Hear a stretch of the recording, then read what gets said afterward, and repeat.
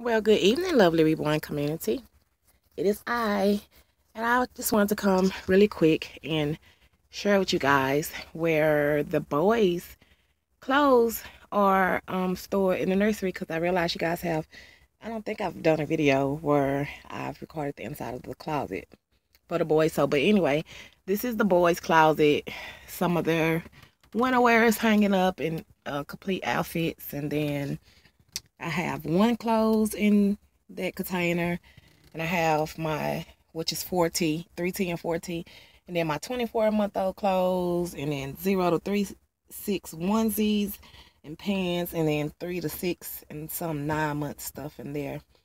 And so I just wanted to show you guys that really quickly. The top of the closet has crochet bathtub, and over there in the corner is reborn and stuff. Those are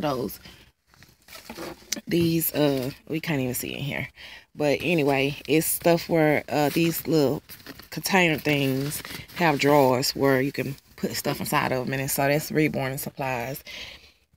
And you guys can't see over here either, but this big bag is all the Christmas stuff.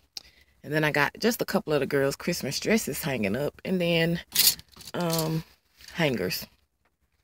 So I'm going to come out the closet and pause really quick.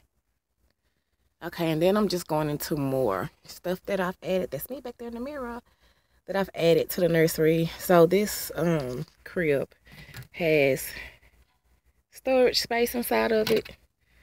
And that's pretty much what this video is about. Where do I house all my reborn stuff? So that's her accessory,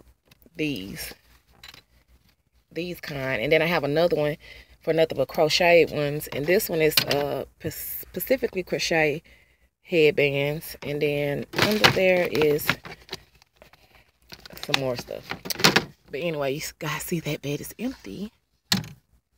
I moved the 2 cubbies out for that shelf and added these 2 little girls, and then there's still cubbies at the bottom. So what else? I took the boys' clothes out of those 3 cubbies and just put bottles, diapers, and passies, and then blankets. And inside these cubbies have Naima, the big girl shoes. And then over here, this cubby has the little baby shoes. And then I made this little to cover this up because it has 24 to 3T, and that look a mess, I know. Clothes, but inside of this also has the big boy shoes. So that is how I've been able to house a lot of stuff. And here is the silky bows, the clip bows, and then at the back I have my crocheted headbands. These are nothing but the passies over here. Drawer full of passies. Oh, let me show you guys. Parent Choice has new passies. So these are just a couple of them. And then they got some more new passies, which are these.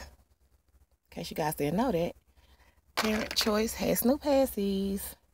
And so I love it because it's just $1.27 for the pack.